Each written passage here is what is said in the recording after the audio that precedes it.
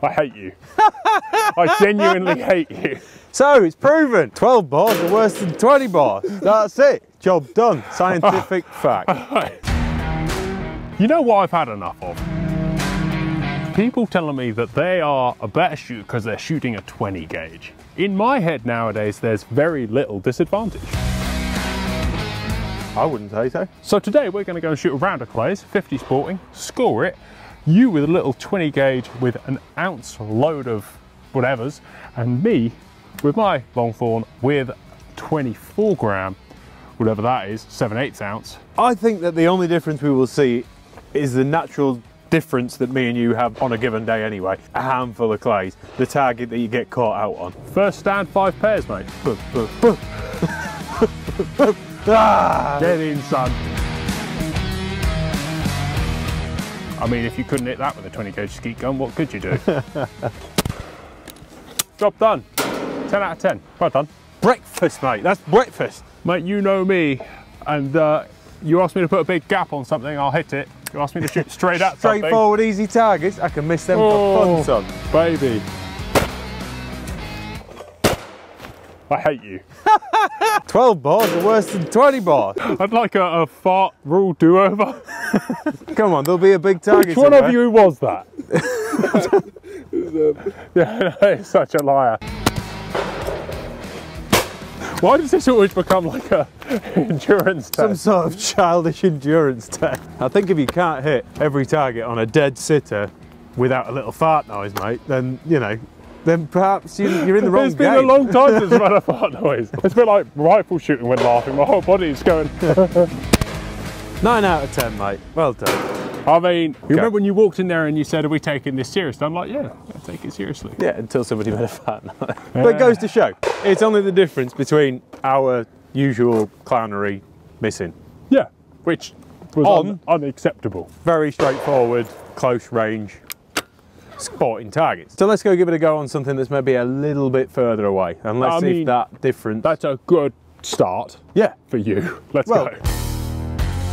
Right, let's shoot an A and a C out of here, 2 quartering right to lefts. Yep, one with report, 5 little pairs. power and one with lots of power. Interesting. Again, well within the capabilities of your gun, maybe not within the capabilities of my talent. Oh. Sorry, mate. No, I couldn't hear you, sorry. What? It was a genuine mistake. So I can afford to drop 2. Oh, you can afford to drop 3, technically. Hopefully I don't drop that many. I dropped 2 there. That was an unacceptable thing. But as they say, who needs enemies with friends like these? True that. The good thing is about doing the fart noises around me, Sash, is that I'm 90% deaf anyway. So I don't generally hear it. And if I do, I just think I've soiled myself due to my age. So did I. Oh, I dropped 1. Oh, dropped 2. Even Stevens on that one, mate. I haven't stopped laughing since we started, but that's not necessarily a good thing when you're shooting sporting clays. No. But so far, inside of 30 yards, everything, 0 difference. Should really find something that's beyond 30 yards. Well, let's just continue round and we'll... As a typical sporting layout, yeah? Yeah. Pretty average, softish, killable sporting layout. We'll find some hard bits in a minute. You made an interesting point on the walk over here that it really doesn't make that much difference. An ounce of pellets going at 1400 feet per second. Is an ounce of pellets going at 1400 feet per second? And a choke is going to throw those pellets in a certain pattern. There's a lot of ballistic nonsense about shot column length that do make some marginal differences, but inherently, an ounce of pellets, 1400 feet per second at the muzzle flying through the air in an average pattern. Will do what an ounce of pellets does. That's simple, isn't it? Yeah. You know, I mean, this is a skeet and skeet. I took it on Beaters Day this year. I shot some stuff that I didn't think it would be capable of pulling down. I also missed some stuff that it should have absolutely mullered. And I think that's the truth with any gun and any choke, isn't it? Yeah, and I don't think you're massively disadvantaged at skeet choke, just put more pellets in it. Yeah.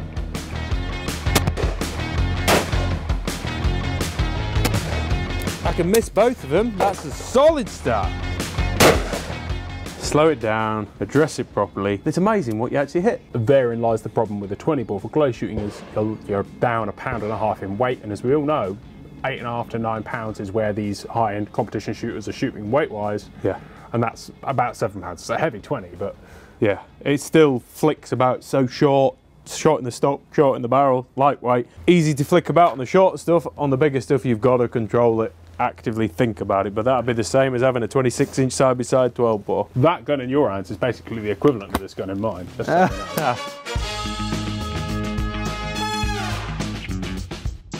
This is an interesting one because I have over the years sold many guns when I was working in the gun shop. There's a lot of people who go and shoot local shoots that have relatively compact layouts because of space requirements, who think that big heavy guns are stupid. Yeah.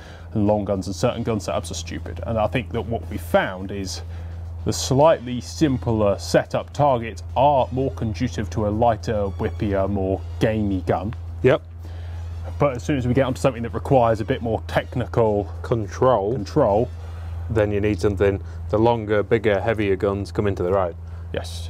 And I think if I was to shoot that with your Maruk or my Beretta, not that it's a 12-bore would make any difference at all, but I think the shape and size and handling of the gun. If you strapped a load of barrel weights in there and shoved 8 inches up the stock, yeah, you'd be probably just as good. Yeah. And it's an interesting one. I shot a 410 set up for competition last year, and that was interesting. It weighed 8 pounds and it shot just like a 12-bore. Just like a 12-bore. Yeah. I couldn't tell the difference other than there was no recoil and the cartridge bill was twice as much. Well, that was always the trouble, wasn't it? That was always the trouble with the 20 bores as well. You know, I remember when I first started out, I started with a 20 bore, and it was always getting hold of 20 bores, and the price difference between 20s and 12. And the quality variance was massive. Now, difference. A 20 bore shell is pound for pound identical to a 12. Yeah. Good as gold now. Good as gold. But you've taken a bit of a lead now, mate. Thank God. I don't think that's anything to do with the 20 bore. So how much is one of them, Johnny? Oh, interesting you should ask, because usually they're $649, but from May the 28th to the 31st, they're having a sale. £100 off, 2-year warranty, 30-day trial periods. If you don't like it, you can send it back, but I pretty much guarantee you'll like it. I don't know anybody who doesn't like it who's bought one. If you don't like it for clays, you like it for game, but you like it for your clays. It's such an invaluable tool. Oh, unbelievable. When we go back and look at the different styles and techniques you use, that is where you see the big difference. You can't tell in your head when you're doing it. Sometimes you do things wrong. It picks up on that. You can go back, digest it, change it. Yeah, and if you have a good day, you can go back and sit together and have a beer and go, hey, look how good I am. I'm quite talented. Go check them out. There's a link in the description. UK and US buyers get 100 off. That's pretty good going, I would say. And to be honest, it's the same product, the same warranty. This is the time to buy. Guys, check it out. Get it bought. Mate, let's go see if I can kick your ass in there. Was this too hard? Is that too stupid? How different the styles were from how we both shot the A target and how we both shot the B target with our different guns, and then when we shot each other's, and how even just that micro change in balance requires you to put a slightly different amount of effort in on every target. I think it's going to be the same here. This pair we've picked on this one, you've got one at the back there that's under power, that you've got a limited space of time to kill because A's on the way and it's hitting the deck, and then you've almost got to punch straight into A and kill it before it hits the ground. I think, again, yours is going to be better for that longer target type of gun, not the fact that it's a 12 bore, and I think mine's going to be better for switching onto that for a quick poke at close range. Yeah, I think now with super light 12 bores and super heavy 20 bores, the caliber is just how much you want to go and tell your friends you're a sub-gauge shooter. I think it definitely comes with a badge that says, I shoot a 20 bore. Yeah, and then you get a bigger badge for when you shoot 28, and I do love a 20 and a 28, so I'm not saying anything against them, only that you're not disadvantaged ballistically. All right, you ready for this? Not really, not entirely, but we will give it a go. You've got to be pretty sharpish out that first shot, haven't you? You have, mate. That is a difficult pair, mate. Make sure that you can shoot the A first. I'm going to try it. I'm not going to do any worse, can I? You can have 2 shots at it, at least get 1 in the bank. Mate, I'd be proud to walk out of that on a 4. That was a unfair set of targets. Let's see how you handle it with a big long gun, mate. Before I take the ShotKam off and not wanting to have undue advantage, do you want to just shoot a few pairs and see what you're made of? What's that? Shoot with yours? yours? With the 12, see what happens, eh? Right, okay. I believe in you. Everyone can watch your glorious misses in 4K. It doesn't lend itself to snapping around like that gun of yours, mate. But if I have confidence in any man on this planet to be able to do that, it's you, buddy. Just leave the ShotKam on, why not? Because if I do gloriously hit a pair, it'd be nice to document it and rub it in your face for the next week. Wouldn't it? That'd be lovely. Oh, kill. Oh, pair dead. He puts 2 in the bank. Oh, that took a lot. Yeah, but you do shoot a 12 bore, and I'm only using a little 20 bore. Give me a 20. Take a big step, but lose my grip on I need a hero. That was easier with your gun. I'm holding out for a hero to the end of the night, Johnny, but you came here at lunchtime. Thank you so much, mate. You know, I just don't know what I'd do without you by my side sometimes. You know. I mean, it's not going to take 12 bores. No. I was trying to say, that was so easy with your gun by comparison to that big stick. Well, look, sometimes not all heroes wear capes. Some of them wear likes and tweed too. All right, I'm last stand then. I'm 6 Down up to on you. 10, you're 6 up. As long as you shoot 4, there's no way I can beat you. Well, it could all happen. What's interesting is what I'd like to do now is take my ShotKam and put it on yours, but my 20 gauge mount is stuck in America. And we'll be back shortly, but that might be an interesting follow-up to this film, is can we level the playing field by making that fit, feel and handle in a 12 bore fashion? Or perhaps we'll get a 20 bore sporting gun in. And I also think what we've proven from this would be that if you take it to the short, sharp, snappy targets, It rules the roost. it rules the roost. If you take it to the longer, more controlled, slower targets, that takes over. But like you say, the interesting thing to do would be to use a 26-inch 12 bore and perhaps a 32-inch heavy. Turn the tables. Exactly that. Well, there's a plan for a couple of months' time, mate. Let's do it. Lost kill.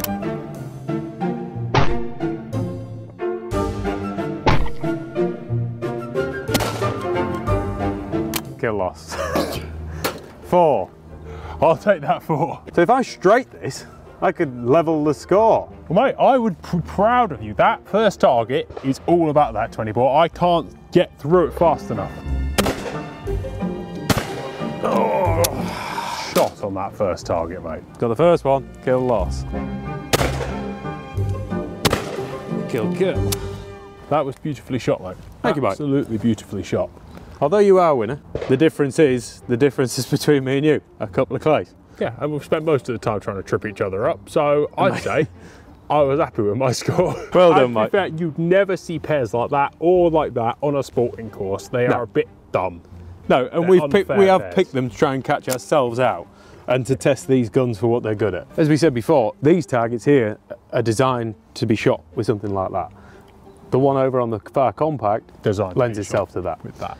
And again, all the pairs that we've chosen really have just been to put these through their paces. And to be fair, you've shot them exceptionally, mate. You too, Shot mate. them really well.